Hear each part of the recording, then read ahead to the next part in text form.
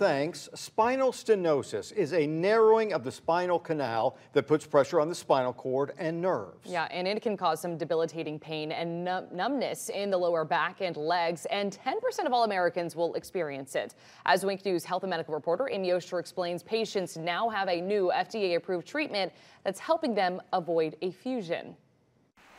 Nathan Snyder has been an athlete his entire life. He played football at Harvard, but his back pain started even before college.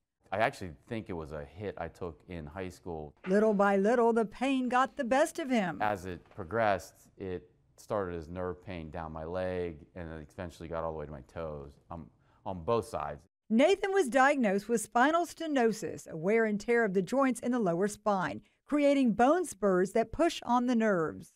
I stopped running consistently. Running seemed to trigger it.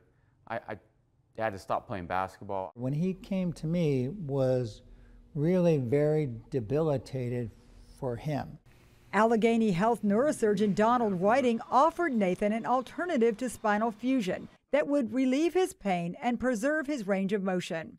And what it is an artificial joint that actually can move. The procedure is called TOPS posterior arthroplasty. Surgeons alleviate nerve pressure by substituting bone with two movable titanium joints, and they do not insert a rigid rod, typical of a spinal fusion. There's less wear and tear on the levels above and below, and less a need for further surgery down the road. Nathan said he knew immediately it had worked. Now he's pain-free, can bend, flex, walk, work out, do all the things he couldn't do for decades.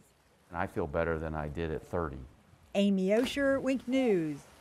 Now, Nathan was all part of a clinical trial, but now the TOPS device is FDA approved, and it can be used for patients with problems in the spine from vertebrae L3 to L5, the segments of the spine most commonly affected by spinal stenosis. The